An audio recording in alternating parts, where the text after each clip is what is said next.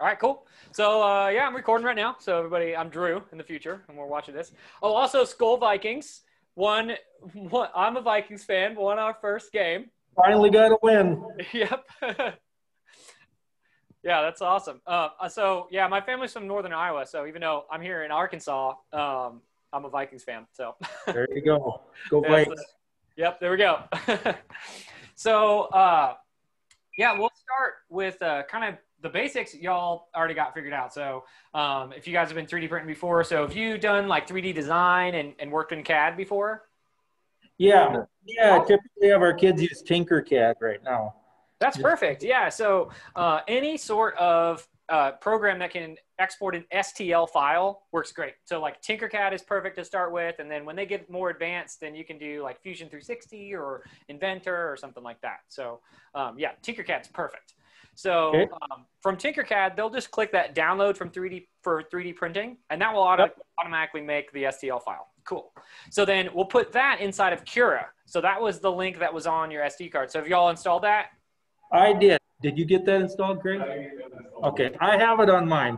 Okay, cool. Well, then I'll walk you through. We'll just start with that, and I'll show you to make sure how to add this printer. So what kind of printer did you use in the past? We have the Affinias. Oh, okay. Yeah. So do they have their own slicer then, I think, don't they? Yeah, I can show you there. Yeah, I just saw the line of them over there. That's awesome. Yeah, nice. Got a little print farm. Yeah. Cool. So yeah, you'll see that Cura is super similar to probably the same slicer that they have. So here, I'll go ahead and share the screen here. So with Cura, what you'll need to do is you have to make sure that you have the correct printer selected. So and the version of Cura that we're using is 4.3. It should be in the upcoming version of it will have the fix for the A31, but right now it's a little bit wonky in the newest version. So we'll do in 4.3, and we'll click Add Printer. So I might have done that a little bit fast. So you click on this right here and then Add Printer. Yeah, the second I gotta load that here. So oh yeah, that's fine. And then first time you kind of open it up, it'll give you this screen too, where it'll ask you to add a network printer or a non-network printer. So okay. Let's see. I'm trying to get out of the screen here. We're on Zoom. I got to get to my desktop. Oh yeah, you can press Escape if mine full screened. Then you could, yeah, if you press the Escape key, move it around. That was the problem.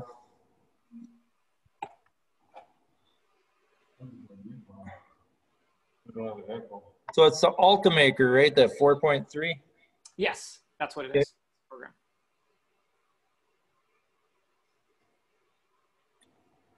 Okay. And then the first time opening, it's going to kind of have you go through the first time setup stuff, and it'll eventually get to this like add a printer screen right here. Yeah, that's what I'm getting to here. Cool. It's loading the plugins, it says.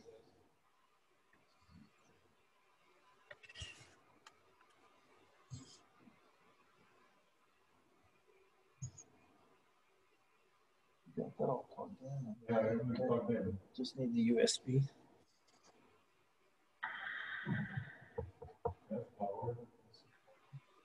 I like y'all's classroom. Is that like a workshop or lab, makerspace type thing? It's a modular lab. So we have the Pitsco modules. We've been trying to improve it every year, so. Looks like lots of space. This one is. Our other room is a little bit smaller.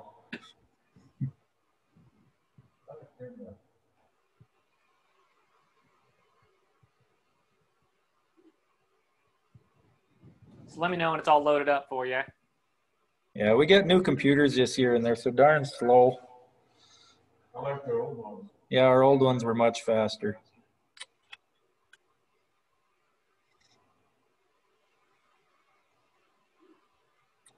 Okay, get started, agree. Perfect, yeah.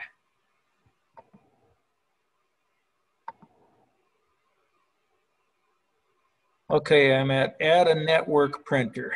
Perfect. So right underneath that, the add a non-network printer, that's what we're going to do. Okay. And then we're going to scroll down to the NWA3D. Right here, NWA3D, and then LLC. And then we have the A31 and the A5, and y'all have the A31. So that's the one that we'll click on. Hey, hold on 1 second here. Grab my mouse. Okay, There's a so I video want to that go walks you through this entire thing, and it's also in the user manual too. So it, just so you guys it know. was the, which one did you say? The A31. That's the one that you'll have. A31.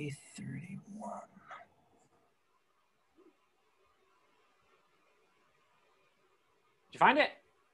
No. So it's in NWA3D Okay, that's probably where I'm messing up. LLC. Way down the bottom. I had to go get my mouse. I can't. Okay, NWA3D. AWL. Where you at, Craig? Well, it should be right here, but you only Right. have, yeah, A5. Mine only shows A5. Oh, click on like something else and then go back to it. Okay. Like click on it and then go back. Now are they both on there? Yes. Okay. Yeah, it's such a weird bug. 31, got it. Yep. And then add. Great. All right. So this is probably going to look similar to the slicer that you use with the Affinias. So you can hold the right mouse button and kind of rotate it. You can load a file right here. So you can click load, and then you can find a file like here's a calibration cube, or on your SD cards, you can find something too. So we can load our file, and then we can click slice over here to slice our file. And we have our settings over here. So all the way to the left is the highest quality. So that's 0.08 layer height. And then all the way over here to the right is 0.28, which is the lowest quality that'll print the fastest. Okay. So I just leave mine at normal quality right here, which is kind of right there in the middle. And then you've got your infill if you want to have support. You can name it down here. So if you want to name it something different, you can name it. And then you click slice to slice it. And then you'll take this, and then you'll have, if your SD card is plugged into your computer like mine is, then you'll just click save to removable drive, and then it'll save it right to it. And then you can say eject. And it'll tell you about how long it's going to take and how much material it's going to use. So is that pretty similar to the other one that y'all use?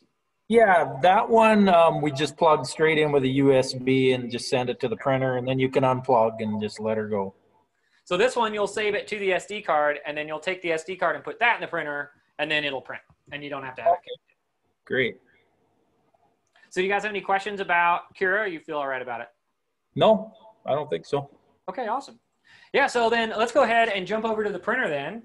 And I've got to do kind of a camera move here. My other camera decided it didn't want to work anymore, so I got to use just one.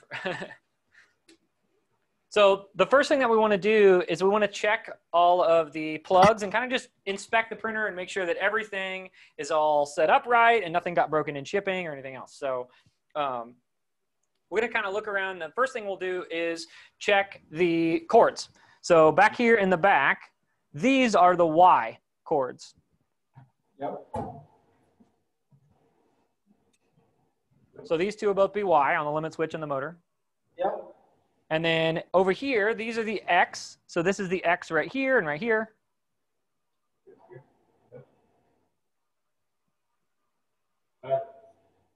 And then down here's the Z. So this switch and that is the Z motor. Yep. Got it. Good, awesome. And then we also want to check, and you can see this little slot here, and we want to make sure that this bolt is pretty close to the center of that slot, these two bolts right here. And we might have to adjust this in a little bit if this isn't quite in the center. So that might be something that we need to adjust a little. But we can come back to it and we'll find out. Okay. And then we want to make sure the E is plugged in right here for the extruder motor. Does that look good? I believe so, yeah. Awesome. Okay, so then the next thing that we'll do is just kind of inspect the printer and make sure that nothing is really loose. And this is also a thing that you can do for its, like after it's been printing for a while or something like that. We want to make sure that the belts are nice and tight so we can kind of tell that those are tight.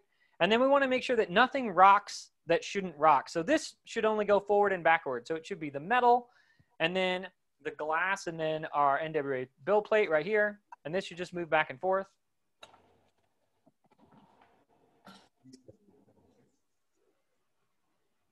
Yeah, there shouldn't be any wiggle, right? No, there's no wiggle.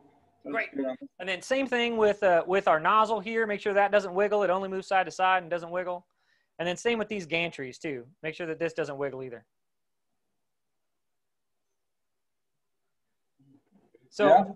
Great. If it ever does come loose, there are little adjustment nuts right here. They're called eccentric nuts that you can tighten with the wrench that came with it. So you just tighten this until the wheels don't spin anymore freely. They only spin when you're moving it, and then you'll be good to go because it'll actually move the wheel against this extrusion right here. So that's a good way to just like tighten your printer up and make sure it's all good to go. Okay. All right, awesome. Well, let's go ahead and turn it on then, and then we'll load filament in it.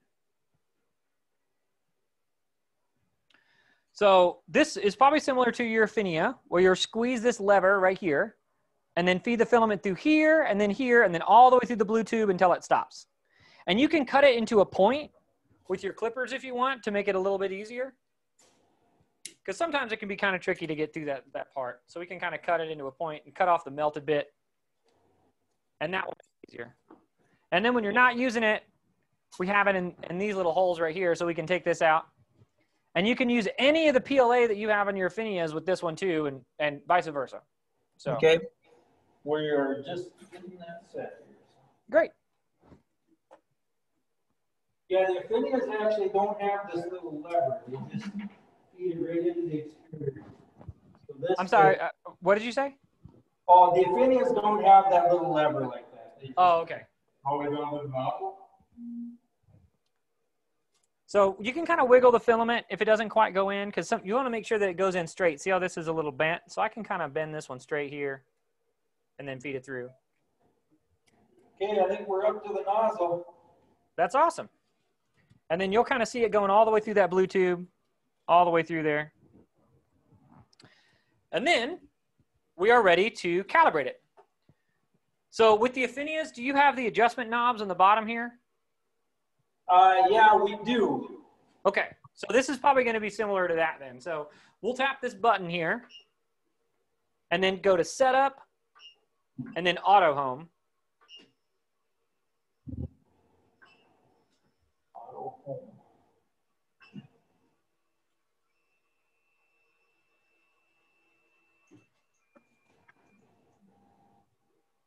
And then that will move the X, Y, and Z to 0. And then when it stops, we'll be ready for the next step.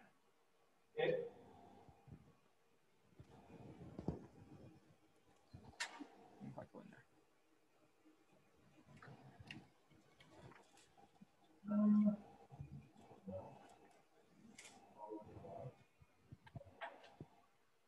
Nothing's fine.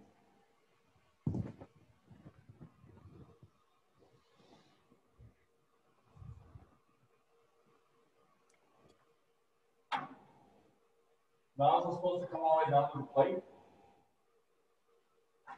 Oh, it's moving. Is it? Oh, yeah. It's, Oh, it's just that slow. yeah. I don't think so. Yeah,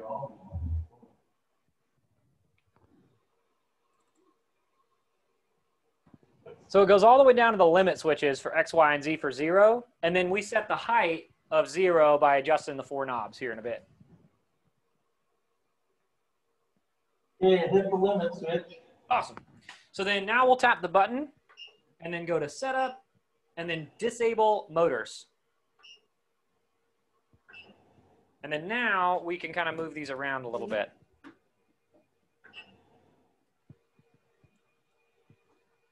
So we can move this bed now and this nozzle until it's above this knob.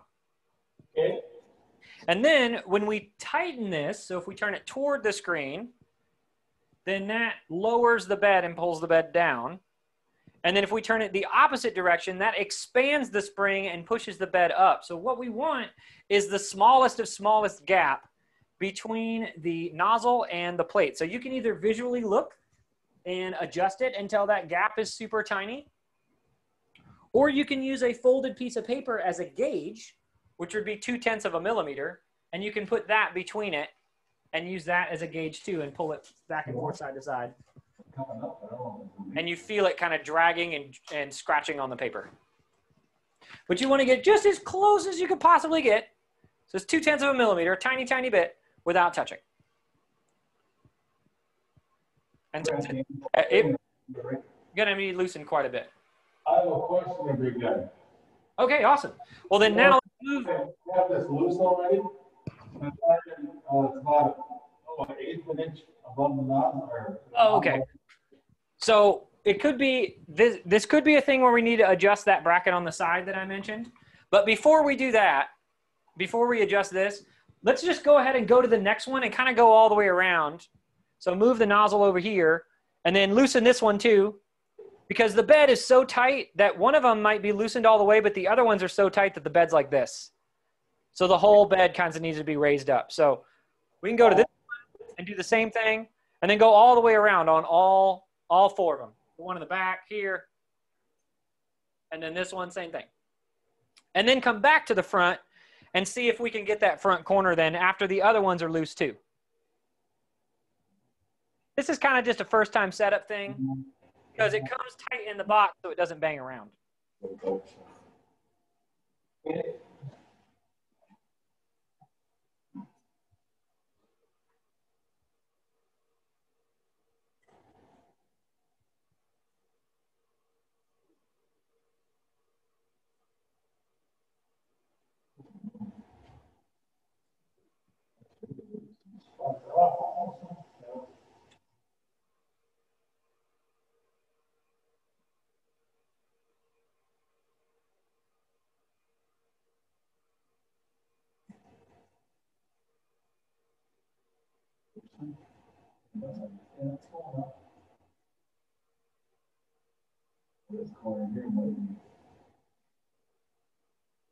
what do we think? That one get pretty close? Yeah, that one is close. Awesome. Then I bet that front one then will work. And if it drags or scratches your build plate, don't worry because it's the last time the build plate's going to look nice and pretty. Yeah, the front ones are. Space where you can adjust this up or down a little bit.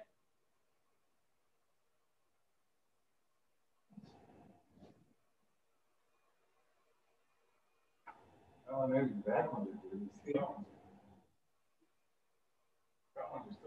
Yeah, the back ones are good. The front ones are about 1/8 of an inch yet. Are they loosened all the way? Is it turned this way so the spring is loosened? Yep. Okay, well then, yeah, let's adjust this on the side then. So that's why this is here, so we can adjust it.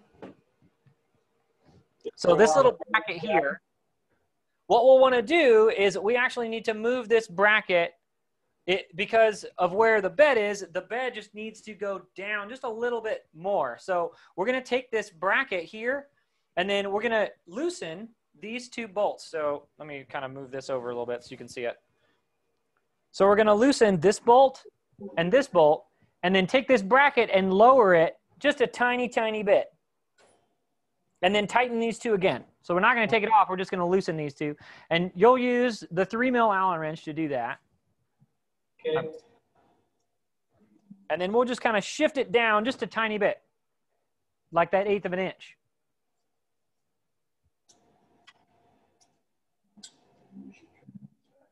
And then tighten it back up, and then we'll auto home it again, and then adjust the knobs after you get it tight. No, it's the same thing. So did it move down a little bit?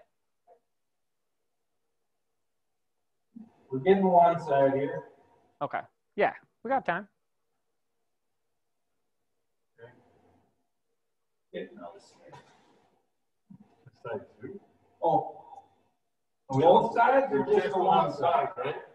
Oh, yeah, just this side, because this side's got the switch. Yeah. Okay, so now we're gonna. Yep, just lower it a little bit and then retighten it. So just pull the switch down a tiny bit and then tighten it back up. So that's why they have these little slots in here. So you can kind of push the switch down a little bit. So you lower where Z is. Yep. And then tighten it back up and then we'll auto home it. Okay, so then to auto. Yep. So then we'll tap the button and say setup. and then auto home. It's touching now. Is it now it's touching? Yeah. Okay. We want to go. Take that back up. And then once we auto home it, then we'll disable the motors again, and then it should be much closer. Okay, 1 second here. Okay, so we're set. Auto home. Yep. And that's even if the motors are disabled, that doesn't matter?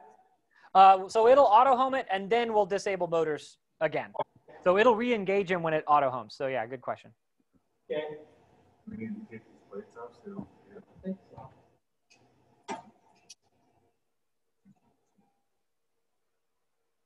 Okay, get auto home. That's right. Now we're disable the motors. Yep. And then now, since we kind of adjusted this a tiny bit, we should be able to kind of get it above here, and that should give us the leeway that we need to be able to get it just barely not touching. Okay. So you can move the nozzle over a little bit so it's a little bit more above. There we go, yeah. And you can flip the clips back too so they don't get in the way of the nozzle. Okay. Yeah, just like that. No, just touch. Is that better? Yep. Yep. Awesome. Yep, and then you guys are on it. Go all the way around. Good. Good there. So where it's just barely not touching, about as thick as a piece of paper would be. That's good. That's good, yeah. Okay, I think Cool. we're good. All right, awesome. So let's go ahead and print a test print then. So there's some prints already on the SD card. So if you want to get that SD card and put it in the side here, then we've got some prints on it that we can utilize. That's that little white one? Yes, the white USB. So inside of there is the micro SD card. Yep. So it'll go with the gold contacts up right here in the side. Okay, so pull that SD card out. Yep. And then gold contacts up right here in the side. It'll just click right in there.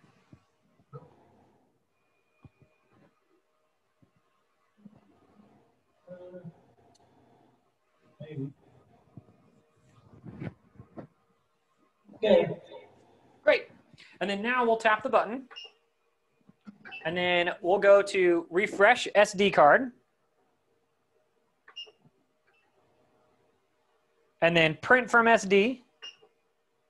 And then now when we scroll down. Mine just says back or main. Oh, so say refresh. Okay. So we're gonna go down to Test prints. Do you guys see a folder that says test prints? just a second here. Refresh SD card. And then print from SD. Print from SD. Okay. Awesome. And then now test prints is the folder that we're looking for. Got it.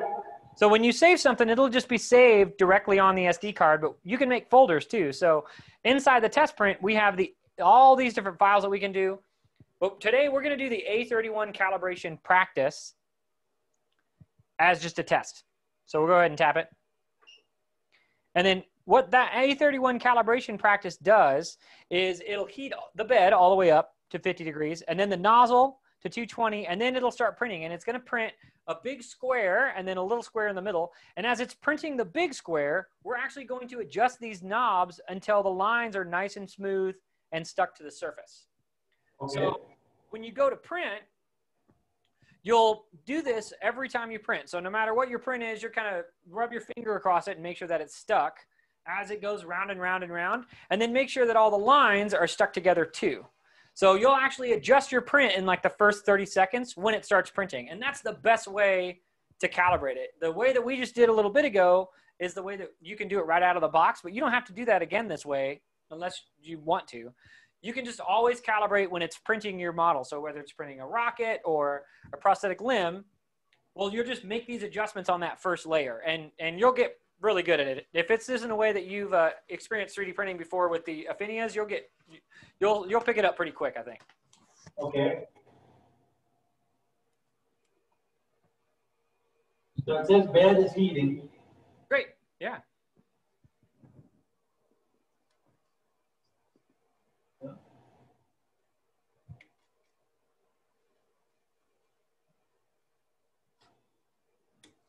we don't need to use this quick transfer.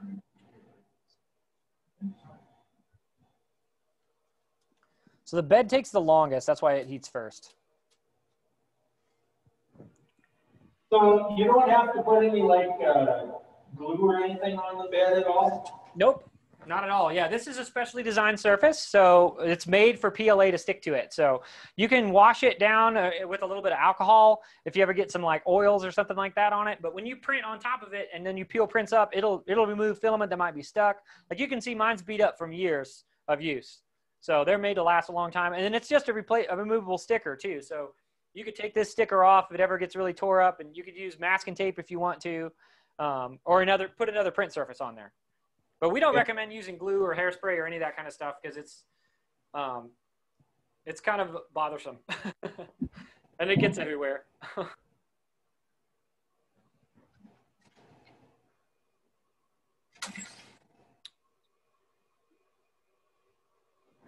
So as this is heating up, do y'all have any questions about anything? You feel pretty good about it? So far, so good. Yeah, awesome. So what kind of projects have y'all had your students 3D print that print farm? It varies. You know, we have 6th graders typically, so we've got like have them design a Happy Meal toy. I have a project where they do an inventor, an invention, like a biography, and then they have to replicate the invention that inventor made. Oh, that's cool. So they have to like think outside the box to make something? And how we got the grant is that we said we were going to make shields for our COVID-19. So we got these. Oh, yeah. And then we also purchased a CNC watermill. That's awesome. Yeah. So one thing to keep in mind is like the food safety of that. So you can make sure that you coat it in something if it's going to come in contact with like somebody's mouth. And we actually wrote an article about that too with some tips. But something like these these like type of guards are perfect. And then the whole face shields themselves that hold the face shields on, those are great too, because they're not coming in contact with something that might harbor germs. Because just that layering process of 3D printing, stuff can get caught in there. And then because it's PLA, it's really hard to sanitize. But that'll be awesome. So did you guys just get that water jet too? We haven't got it out of the box. They just delivered it 2 days ago. Awesome. But they put another stuff on top of it. So Yeah, that'd be great.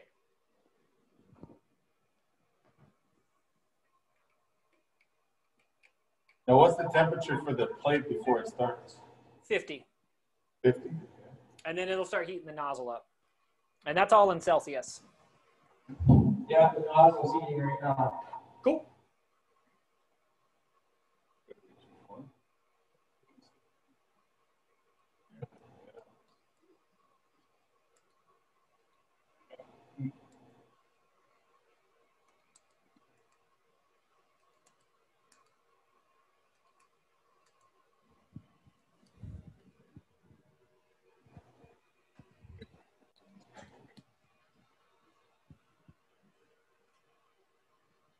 Yeah, we would try these to get a bigger envelope. Ours right now are pretty small, so that's why we do like the Happy Meal toy or something like that. Yeah, definitely. So you got 12 inches by 12 inches by 16 inches tall. So yeah.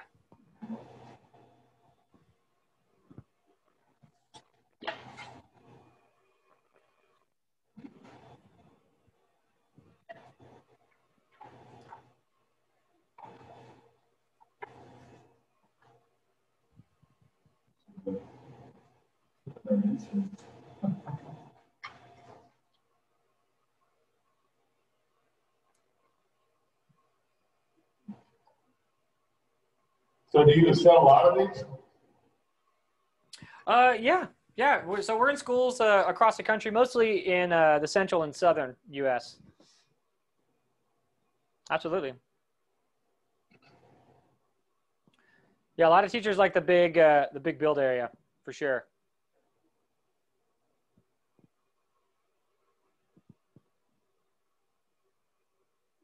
Mostly high school or middle school? It varies. So I would say it's probably more middle school than high school. There's quite a few elementaries that have been picking up steam in the past couple years too, of just doing different projects and things, especially with the ease of use of programs like Tinkercad. So there's been a lot more elementary and middle schools that have been picking it up too. But there's definitely quite a few engineering programs in high schools and junior highs that are doing it as well. And even libraries, makerspaces, science classes. Sure. There's all kinds of awesome applications.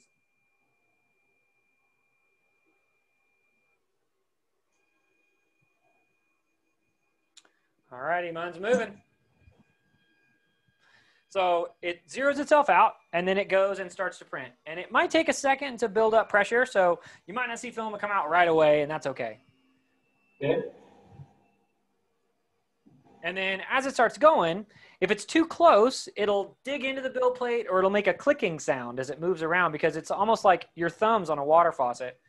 And if it's too far away, when you rub your finger across it, then it'll just knock loose. So this is stuck when I rub my finger across it, and that's what you want. I don't see anything on there. Or it'll curl up and it won't stick at all. That's another way that you know that nozzle's just a little bit too far away. So basically just doing the fine-tune adjustments now.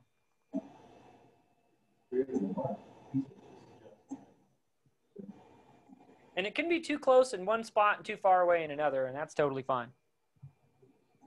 So this one here, this one popped up when I rubbed my finger on it. So I'm going to adjust this knob up just a tiny bit, like a fourth of a turn. And I can even peel this off and then have it keep going around. We got it now. I don't think it was quite Awesome. as sticky. And here, it was a little bit too close, so I'm going to go the opposite way. I'm going to go toward the screen so it goes down a little bit, and then let it go back around. So it's going to go around a whole bunch of times. So do you want your fingernail or just rub your finger on it? So you can pop your fingernail on it, but if it's and you can knock it loose. But if it's really easy to knock loose with your fingernail, then it probably needs to be a little bit closer. But we'll see here in a second. We can remove it and see if there's gaps between the lines, because the lines should be stuck together, and you shouldn't see any blue between them. They should be flat lines that are stuck together, almost like a big picture frame. Okay, so it doesn't seem like it's extruding. It started to. Now it's clicking. Okay, so if it's clicking, then it's a little bit too close because it's kind of pushing up against the plate. So we'll want to turn the knob toward the screen just a little bit where you hear that clicking sound. Just like over here in my corner, it's still a little bit too far away. So I'm going to turn it a tiny bit bloop, this way. That side, so this one we go bring it. So it'll come back down. Because it's just needs to go down just a tiny bit. So it has space for the filament to come out and stick to the plate. Basically, the filament needs to come out of the angle out of the printer or print head at about a 90-degree angle. Okay, so you want to take yours down. Down all the way. You got to go the other way, I think. What? Yeah, that's where it gets tricky. As it keeps going around, and we can kind of see which direction we need to go. Yeah.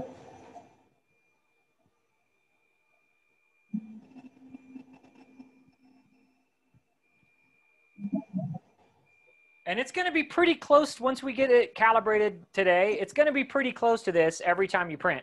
But you'll still just want to watch it like the first 30 seconds and make those fine-tune adjustments, because there's lots of things that are moving around on the robot that we have to compensate for. That's cool. Look at that. That's pretty good. There we go. Now I can see this, but it's a really thin line, so it's not as thick as it is over here. So I'm going to go just a little bit more. No, it's not. It's kind of dribbling on yours. That one needs to go up a little bit. So something that helps me is always, like fourth of a turn or eighth of a turn increments when we're spinning it.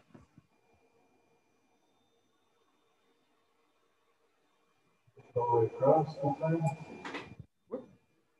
Yeah. So that side is too far. This side is almost perfect. Oh, no, you're too close. There you go. That's that one. Do we set this every time we do this then? So you'll do it on your print. So when you print your print, and you'll do this just to make sure that it's calibrated. And we'll just basically get it tuned in for the first time that we're using it. So it's going to be pretty easy to do every time you print from now on, especially if you just make those small adjustments right at the beginning. There's too far. Then it'll be a cinch. No, not close enough. Making sure it's calibrated is the toughest part of 3D printing. So we can go ahead, and I'm going to remove mine here. So I'm going to use my scraper to take it off, and then we can kind of inspect it a little bit. So we can see these strands, they're kind of separating. They're not stuck together.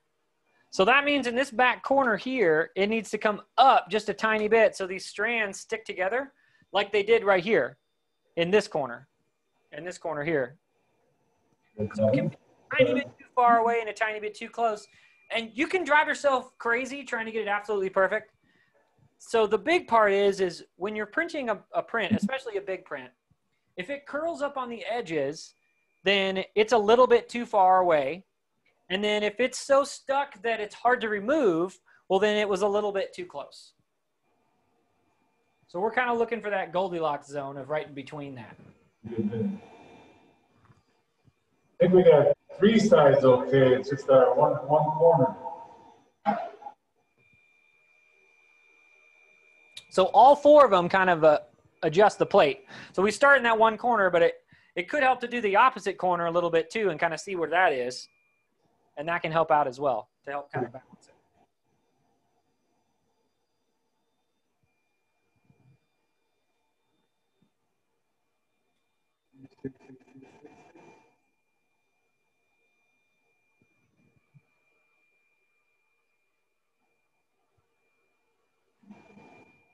No. Got it. That looks good. Got it. Doesn't come off.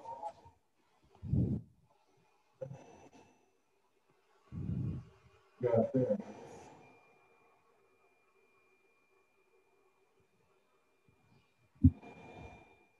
Front side okay. So, this one here seems to be okay. Start here.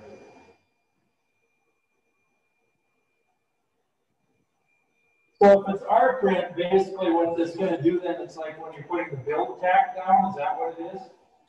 Yeah, so this is build tack. This is very similar to build tack. So you could replace the surface with build tack too if you wanted. That'd work as well. So you want to be able to not see the gaps between the lines. So I don't know how well y'all can see this, but if we look in right here, we can still see this gap between it right here. So it just needs to go up just a tiny bit more so it's nice and flat like this line is over here. Yeah, looks okay. That card looks pretty good. That's awesome. All right. So you don't have to do this print when you go to print your prints. You'll just do this with your print. So when you go to print yours, you'll just do this with it and adjust it. So if you're going to print a rocket or the invention or whatever they're going to make, you'll just make those tiny adjustments on that first layer to make sure that it's nice and stuck. Okay. And then once you got that going, since it's going to be pretty close every time, it'll be pretty quick. Awesome. Well, yeah. Well, if it's sticking good, that's all I got for you. Just want to make sure everything's printing right and y'all got the process down. So do you have any more questions for me? I don't think so. Nothing else where you're at. So. Well, you recorded this too, so Okay. I did, yeah. And do you care if I post this publicly for our knowledge base, or do you want me to keep it as a private link for you? We don't care.